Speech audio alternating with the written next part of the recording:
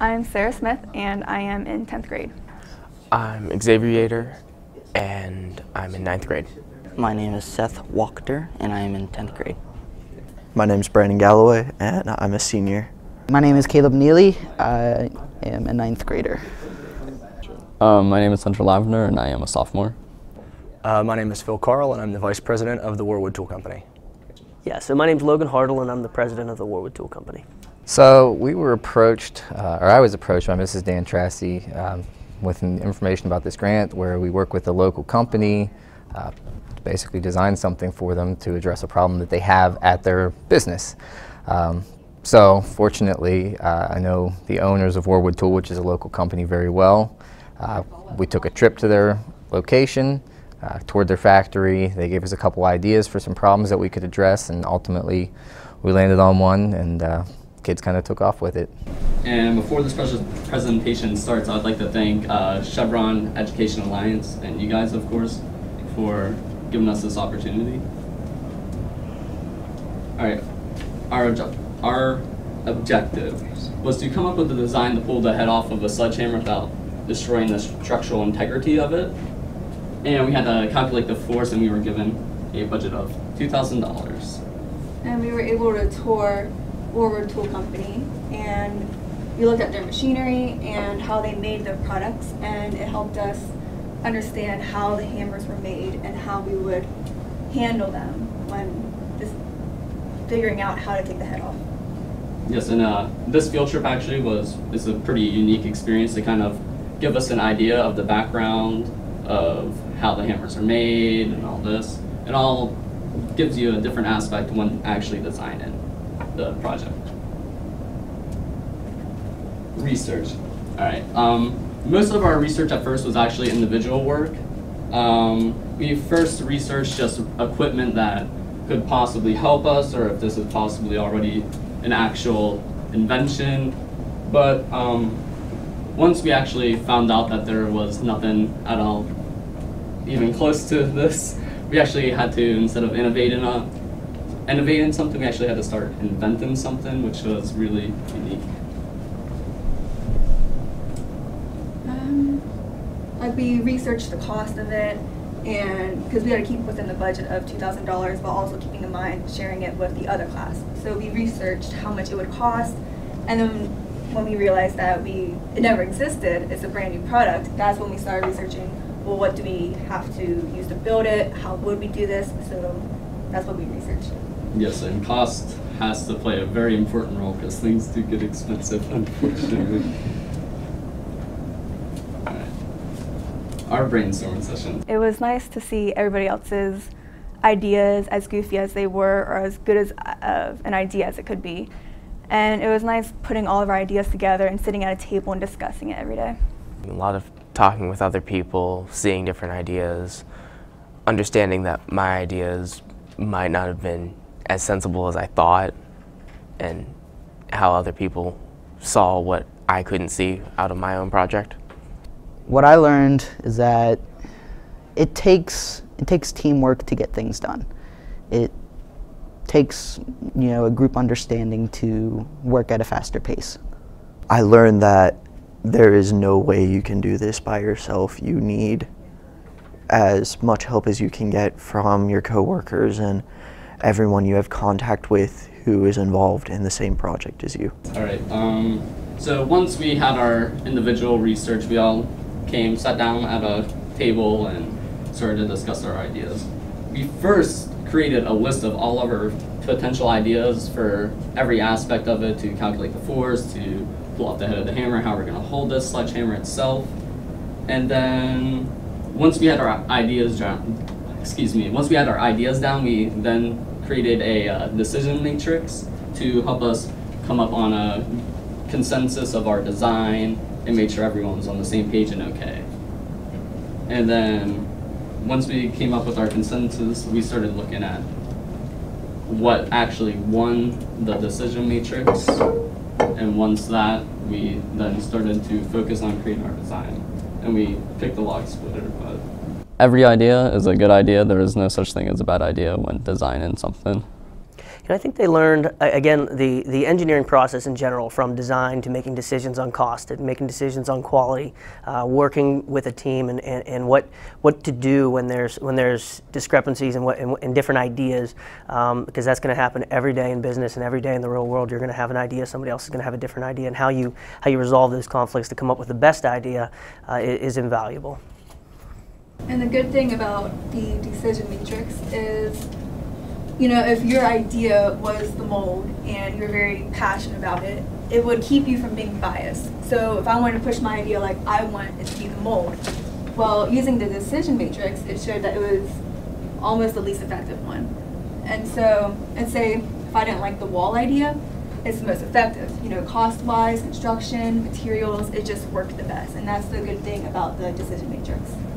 Right, and another thing is, on each and every single one, we all sat down and talked for a good solid 5 minutes maybe on each one, even longer in some bigger concerns, because they all played a very important factor when deciding our actual design. And it was very, very crucial to actually helping each other, and it really created a good aspect of teamwork.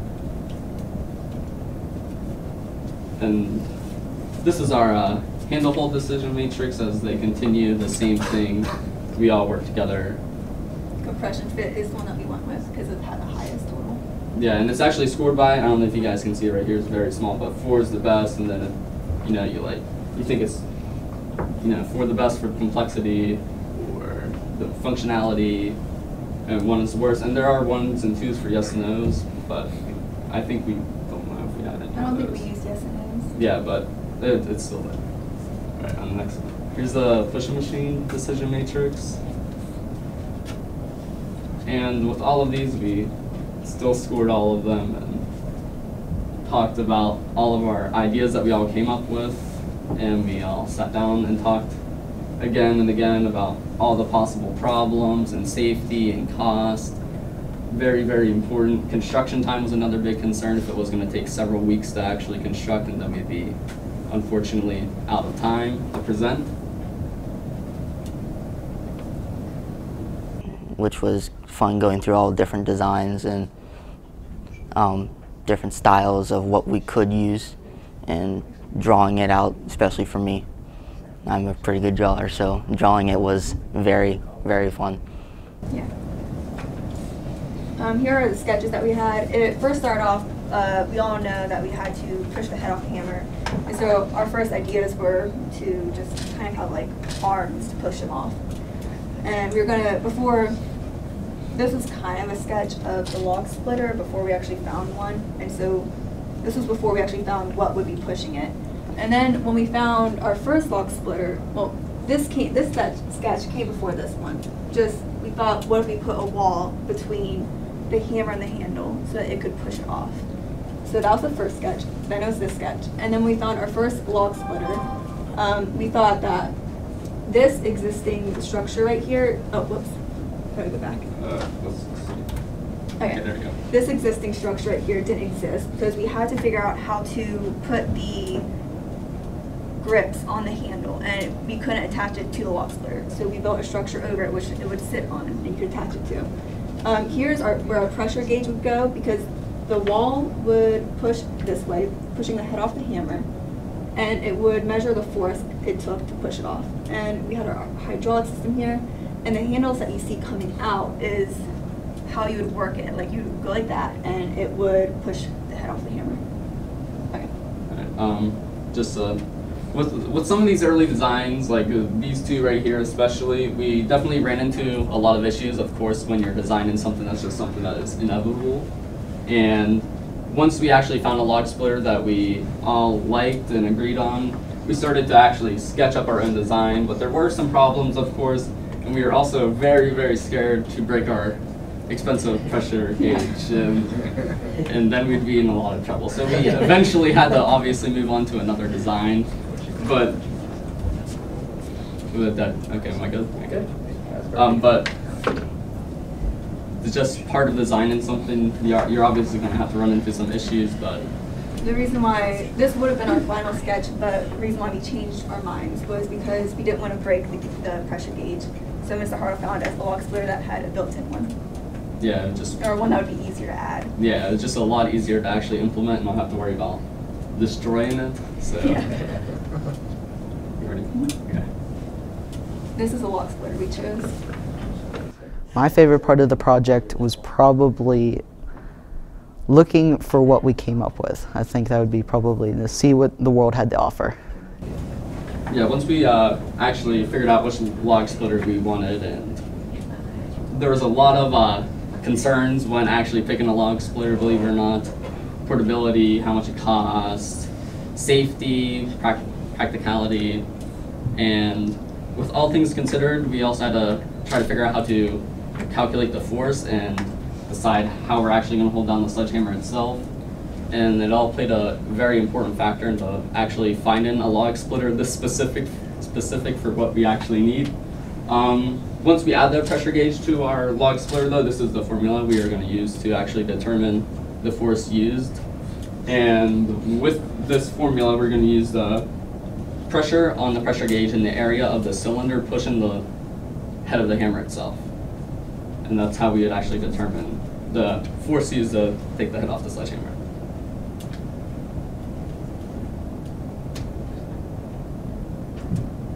Okay, there you go. If we would have built our product, this is what we would look for in it. So pushing the head off the hammer, did we have enough force to actually successfully do it? Or would, you know, the holding of the hammer would, while we push it, would it just simply slide out of the grips? We didn't want the hammer breaking because that would be really bad.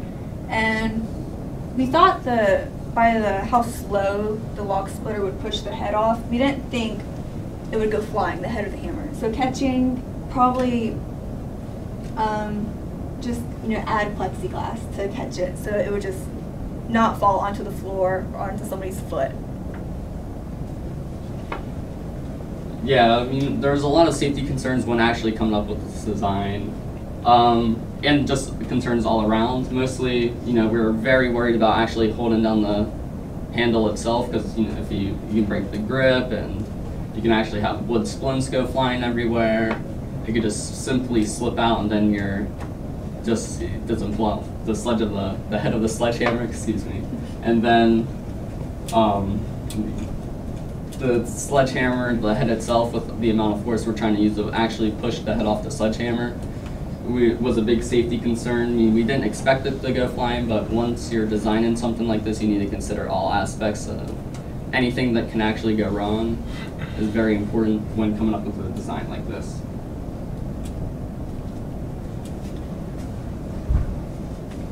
Okay, our final idea. As of right now, this is our final idea to hopefully stays very similar to it. We plan to innovate the log splitter to secure the sledgehammer and to actually push the head of the hammer off the handle of the sledgehammer.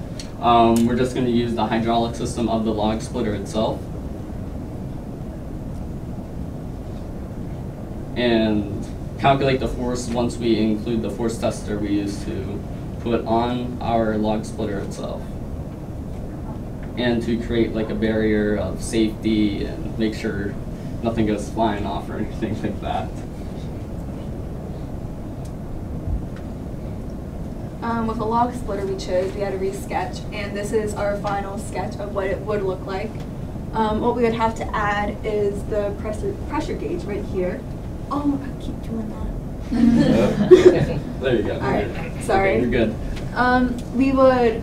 This right here is what would push the log, this little part right here. So what we would do, we would drill, kind of cut out a hole on the side for the hammer to sit, the head of it, and then another one coming out this way for the handle to sit in. And so what would happen, the grips would go right here, attaching the handle down to the machine. And then the machine would push it towards the wall, which would be right there. And then it would measure how much the force was. And another thing actually with our design is we actually plan to go with an electric log splitter. So it's safer to actually have inside instead of having to take it outside to actually test it if you're in the right area, because you don't want all the fumes and stuff from the gas being in the building or the warehouse, wherever this test is taking place. Do you guys have any questions?